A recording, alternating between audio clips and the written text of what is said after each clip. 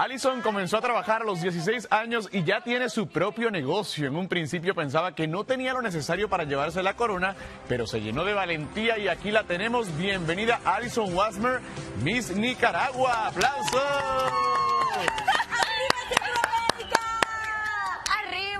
Arriba Nicaragua, arriba Centroamérica, porque todos somos hermanos al final. Allison, qué linda, gracias por estar en casa con Telemundo. Ahora sí, empezamos ya la recta final a Miss Universo. Eres nuestra primera invitada de este año. ¡Qué honor! ¿Cómo estás? ¿Cómo te sientes?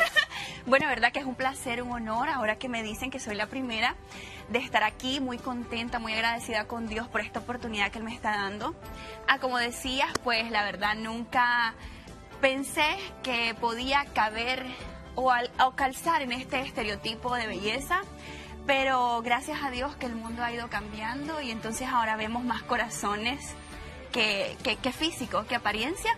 Sí, claro, uno, ¿verdad? Tenés que trabajarlo, tenés que dar lo mejor de vos, pero al final es el mensaje que yo llevo pues en mis redes, que es: ¿qué tenés en el alma? ¿Qué tenés para dar?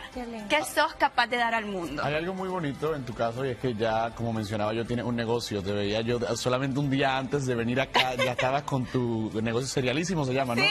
Que venden cereales, venden Sí. diferentes cosas. Y qué bonito que emprenda eso. ¿Cómo comenzó? Bueno, mira, yo tengo una tía que siempre me ha impulsado, me ha animado a yo hacer mi propio negocio. Porque va a llegar un momento donde yo ya voy a ser mamá. Siempre pienso como en el futuro, ya sabes, uno tiene que estar ahí pensando. Entonces yo digo, a mí me gustaría criar a mis hijos y darles a ellos el amor que ellos necesitan. Entonces yo tengo que comenzar desde ya, o sea, para luego es tarde. Y bueno, mi tía, fui con ella a Italia hace 2 años y medio y yo vi este negocio, o sea, es un bar de cereales. Entonces yo pensé, bueno, en Nicaragua no hay, chiquita, vámonos de viaje. Vamos a traer a Nicaragua lo que no hay. Y mira cómo es Dios, yo siento que Dios siempre ha estado a mi lado y siempre lo siento. De hecho, yo le dije, ahorita está aquí, ahí, poniéndome las manitos. Eso, muy bien. Y yo le dije a él, bueno, yo quiero poner mi negocio, pero plata no tengo. Así que, ¿cómo vas a hacer? No sé. Necesito dinero. Yo trabajé para una empresa 10 años, gracias a Dios, y ellos me dieron el dinero en préstamo. Wow. Así que así comencé mi negocio, ya hoy tiene 1 año y medio. Sí. Y ha sido gracias a mi madre también, porque es quien está a mi lado, de hecho ahorita ella está en mi negocio. Está cuidando el changarro. Sí, ahora, patrimonio. pensando en eso, que estás muy enfocada, se ve que tenés ya un plan, un proyecto a largo plazo. Sí. ¿Qué es lo que esperas sacar de este certamen?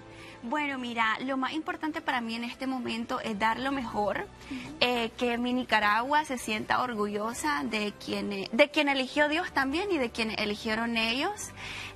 Yo lo que espero es llevar un mensaje al mundo entero, que es lo más importante, ¿sabes? Yo creo que al final es como yo siempre digo, mi Nicaragua solo voy a hacer 1 año, luego eso yo lo entrego. Pero ¿qué yo estoy dejando al mundo? O sea, ¿qué las personas van a saber de mí? Se van a llevar seguramente una experiencia maravillosa. Exacto. De quién eres. Entonces yo considero que una Miss Universo también tiene esa responsabilidad. ¿Qué le estás dejando al mundo? ¿Qué mensaje estás dando? Hay tantas personas con muchos problemas de autoestima, que se sienten inseguros, muchas niñas con bulimia, con anorexia. Pero lo bonito es que estás llevando un mensaje espectacular. Y nosotros aquí, claro, un mensaje bonito. Sí, vas a dejar huella. Y aquí en Casa con Telemundo tenemos una dinámica llamada La Pregunta Final y le hemos cambiado un poquito. Ahí les va. Presta atención, escucha. Hola, soy María Ángel Villasmil, Miss Venezuela 2020 y mi pregunta es la siguiente. Si pudieras transformar el mundo en un día, ¿cuál sería la primera cosa que harías? Bueno, chan. ¿Ya puedes? Bueno, lo primero que haría sería hablar de Dios, de Cristo. Sería mi primer mensaje del amor que Él nos tiene y del amor. Si nosotros tenemos a Dios en nuestro corazón, somos capaces de dar y también de recibir ese amor. Entonces ese sería lo primero que yo haría. Lo invitaría a que abramos nuestros corazones a Dios y que de ahí parte el cambio. Si hay una semilla de Cristo, luego todo va, mira, viento en popa. Uno solo va viendo. Ama a Dios todo. y ama a tu prójimo como a ti. Así es. El mensaje de amor más lindo del mundo. Muchísimas gracias. Definitivamente que nos dejaste aquí así a nosotros embobados y ojalá que lo disfrutemos. disfrutes muchísimo. Claro Con esta linda sonrisa nos vamos a otra pausa.